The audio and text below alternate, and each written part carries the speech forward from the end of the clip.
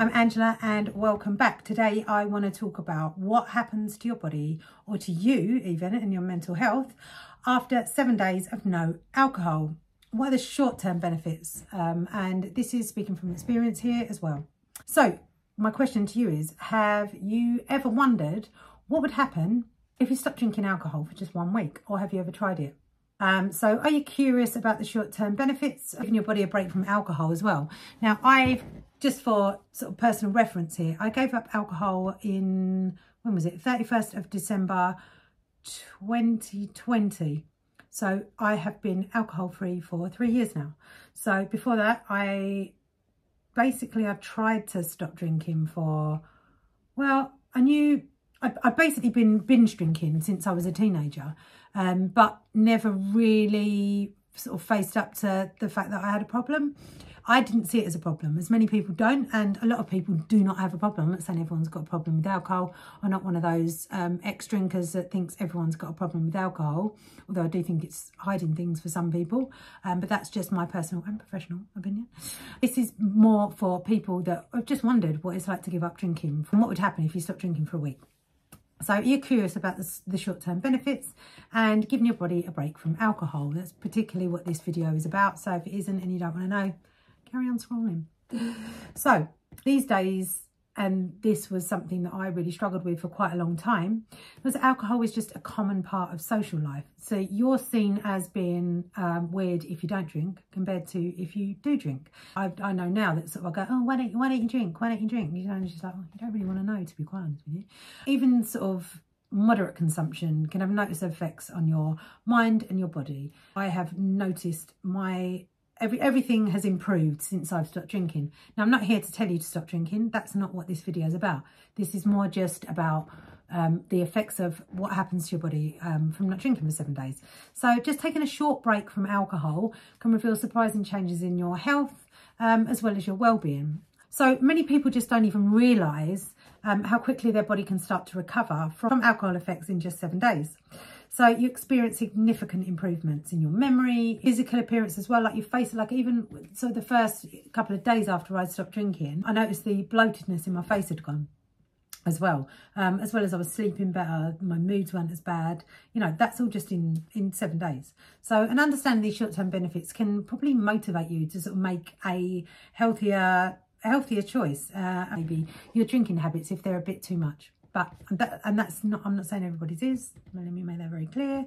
I don't expect everybody to stop drinking, although personally it's, you know, it's been the best decision I've ever made. So continuing with binge drinking, which is the kind of thing that I used to do. So some days I wouldn't drink for a couple of days. Other days I'd drink bottles of wine. Just continuing to do that without breaks can lead to a really negative effect on your liver, on your mental clarity and your overall health. And there's lots of things that I didn't even realise that that were affecting me. Like I think I had blood tests done not short after, and I was very low on vitamin B12.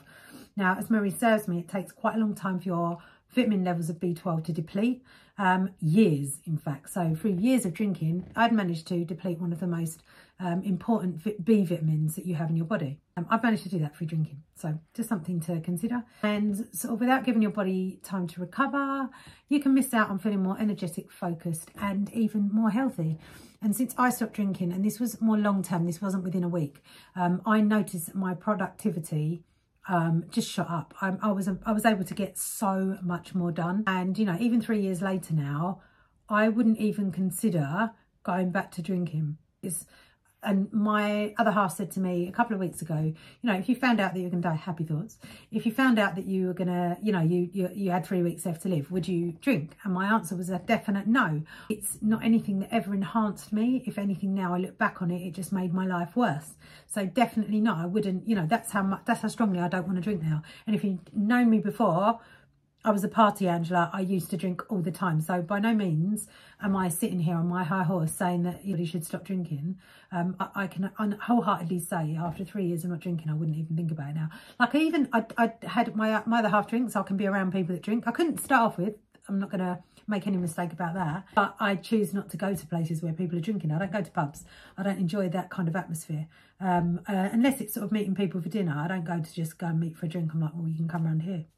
you know, I don't need to go out to pubs. It's just not somewhere that I want to be around those sort of people. So if you are really struggling with it, and you, even for a week, don't go to pubs. It's only 7 days, isn't it? If you want to give your body a break for a bit, don't go to places where there's going to be alcohol. Simple. Really. One of the main things that I noticed as well was improved sleep. So, you know, within a week of no alcohol, you might just end up finding that you've got improved sleep quality as well, because it disrupts your sleep cycle, alcohol. So you think like you've had a really nice, good night's sleep. But I mean, I wear a Fitbit, so I can tell. And I used to be able to tell when I used to give up drinking for a couple of days. You can look on on any app, and it will see, you can see that you've had a lot more deep sleep than you've had, than you've had normal sleep. So the effectiveness of your sleep and your recovery in your body dramatically improves. So you get a deeper sleep basically, and more restorative sleep as well. So better hydration. So alcohol is a diuretic, so you lose a lot more water. It can dehydrate you, and then without that, your body can maintain better hydration levels. So leading to healthier skin and more energy. So that was a major bonus as well. So enhanced mental clarity. So you can experience mental clarity and focus. I've already sort of mentioned that as well, but I just want to really highlight that you're able to think clearer. Alcohol can fog your mind basically, and just make your cognitive functions slower. Obviously, that's why drink driving is illegal in this country. And it boosts your mood as well. Many people can just find that they're, you know, even a short time of not drinking, your mood just gets better. You're not as moody, you're not as, you know, and I just think back now, God, the amount of times that I was probably moody with my daughter when she was growing up because I was hungover. It just improves your mood dramatically, and your overall sort of sense of well-being as well. So it affects your brain's chemistry. Make no mistake, alcohol affects your brain's chemistry. So removing it will help stabilise your emotions. So if you're feeling particularly down, drinking definitely doesn't help. And if you're struggling with your mental health, alcohol, cut it out. It might not be sort of great to start off with, and I'm not going to make any mistake about that. You could struggle to start off with and think that that's down to your drinking. But believe me, when you actually stop drinking for a long time, or even, you know, this video is just about 7 days. I keep getting myself carried away here. It really does help with your mental clarity as well. If you're struggling with appetite control and cravings for food, so without alcohol, you might notice a reduced cravings for unhealthy food. You know, the day after you've had a big night, you might want to like go out and eat Macca's, for example, or just really crappy, fat, horrible food that doesn't do you any favours. And it's kind of a vicious cycle, because you're drinking loads of alcohol, which is not great for you, and then you're topping that up with like pizza or McDonald's or anything that's really bad food, junk food basically, the next day. So it can interfere with your hunger signals as well. So another reason to, you know, just try it for a short time and see how you feel. And also low blood pressure. So your blood pressure can lower. So even with just a week, and I remember trying this before I went to the doctors, and they're very quick to give you all of this medication for high blood pressure. And I remember the doctors saying to me, oh, look, we're going to put you on blood pressure tablets. I was like, perhaps I'll come back in a week and stop drinking. And I did do this. I said to the doctor that I'll come back in a week and I will have my blood pressure back to normal, because I kept an eye on those kind of things, because that's just the kind of thing I did.